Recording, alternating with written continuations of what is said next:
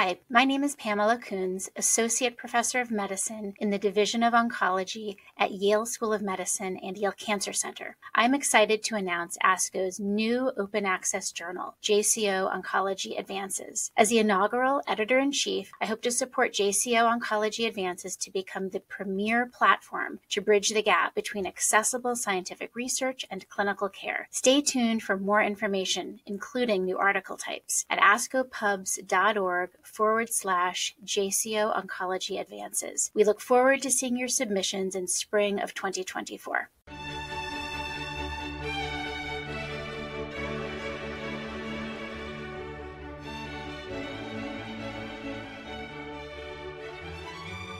This JCO podcast provides observations and commentary on the JCO article entitled High-Risk Symptomatic Cardiac Events in Childhood Cancer Survivors by Helena J. Vanderpoel et al.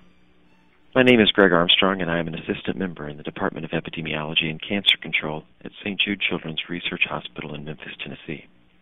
My oncologic specialty is long-term survivorship of childhood cancer, and the article is titled High-Risk Symptomatic Cardiac Events in Childhood Cancer Survivors by Helena J. Vanderpoel.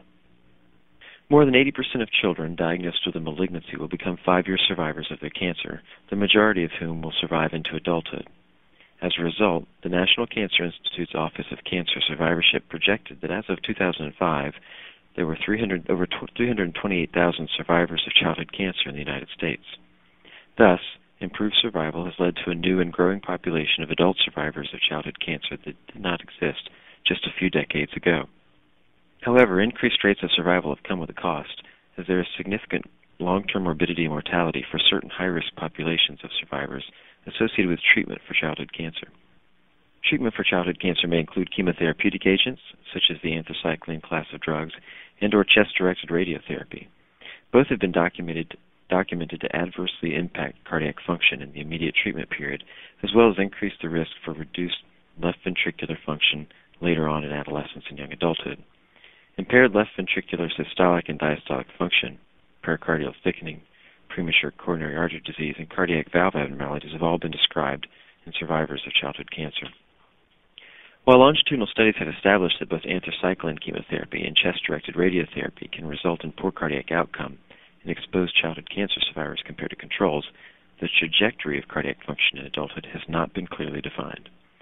Vanderpoel and colleagues, however, now report on over 1,300 adult survivors of childhood cancer and identify that the cumulative incidence of symptomatic cardiac events is 12.6% at 30 years from diagnosis among those exposed to both anthracyclines and chest-directed radiotherapy. This means that while still in early to middle adulthood, 1 in 8 of these survivors now has a severe or life-threatening cardiac disease. Consistent with other studies, these poor outcomes are associated in a dose-response manner with both cumulative dose of anthracyclines and chest-directed radiotherapy. Importantly, the authors identify an exponential increase in risk with increasing cumulative doses of both anthracyclines and chest-directed radiotherapy.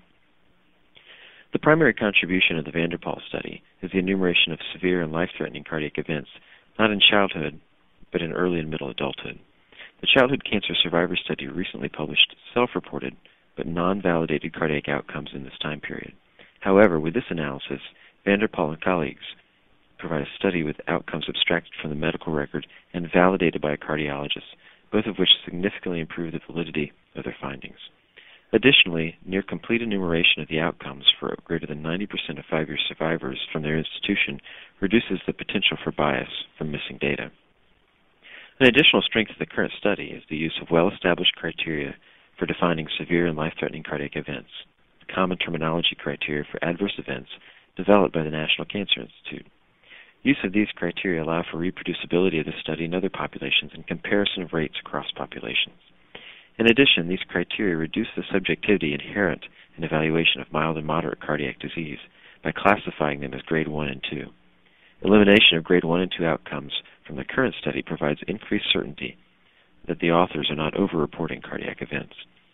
This study improves upon previous studies of survivors of childhood cancer which utilized echocardiogram, largely in the first 10 years from diagnosis and treatment, to enumerate subclinical cardiac dysfunction. It is still unclear whether subclinical dysfunction in the first 10 years from treatment predicts subsequent symptomatic heart failure.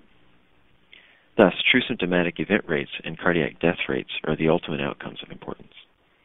Among the limitations of the study is the failure to collect information on traditional cardiovascular risk factors and their impact upon the trajectory of cardiac function in adulthood. This is of particular importance when one considers that increased rates of traditional cardiovascular risk factors such as diabetes, hypertension, and obesity occur in this age group and may further compound the insult on the injured heart. The establishment of increased risk in patients with clustering of cardiovascular risk factors provides a target for future intervention and thus should be investigated. Additionally, the small number of events precludes the ability of the study to evaluate individual outcomes such as ischemia or an infarction or valvular disease within the context of the current study. However, with the ability to provide longitudinal follow-up of this population, the investigators are well positioned to answer these questions in the future. Going forward, a number of key questions remain to be addressed among adult survivors of childhood cancer who received cardiotoxic treatments. Screening this population for cardiomyopathy may allow early detection. However, the efficacy of echocardiography for detection of myopathy has not been established. Further investigation should also consider alternative measures of screening, including evaluation by cardiac MRI. Additionally, early detection prior to symptomatic presentation is optimal. Thus, novel modes of echocardiographic detection, such as the use of myocardial strain analysis and measures of diastolic dysfunction, should be explored. Finally, and perhaps most importantly, interventional trials of medical therapy such as beta blockers or ACE inhibitors may delay or reverse the decline in function are essential. In closing, however, the study by Vanderpoel starts us down the path towards a better understanding of the risks that adult survivors of childhood cancer exposed to cardiotoxic therapies face as they age through early and middle adulthood. This concludes the JCO podcast. Thank you for listening. For more original research, editorials, and review articles, please visit us online at jco.org. This production is copyrighted to the American Society of Clinical Oncology. Thank you for listening.